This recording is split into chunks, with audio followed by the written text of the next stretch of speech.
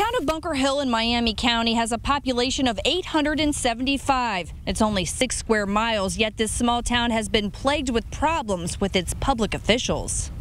Bunker Hill is waging a battle against public corruption. Lifelong resident Robert Cox is one of those leading the charge. We've been bleeding money for 6 years due to fraud, waste, and abuse. In 2011, a township trustee was sentenced to home detention for stealing from taxpayers. In 2015, the Bunker Hill court clerk was convicted on forgery charges. And just this week, former town clerk Lisa Wilson was charged with theft and official misconduct. Cox, a former board member, says half a dozen public officials have been fired or resigned. Seems like a very, very high number for such a small community. State auditors say Wilson pocketed more than $43,000 in taxpayer money. You know, $43,000 pays the yearly salary for a police officer, which is one of the things that we lost due to this situation, and we're still dealing with today.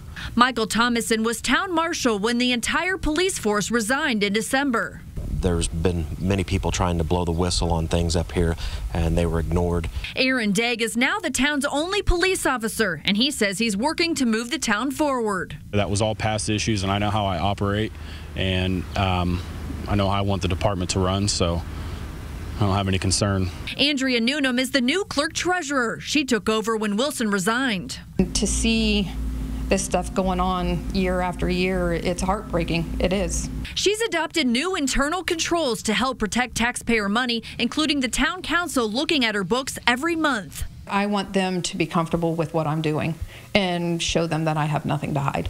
Andrea and Officer Degg say they want to restore trust in the town of Bunker Hill, but they know it will take time. The town council president released this statement saying citizens should know they are taking steps to prevent this from happening in the future. Reporting from Bunker Hill, Kara Kenny, RTV6.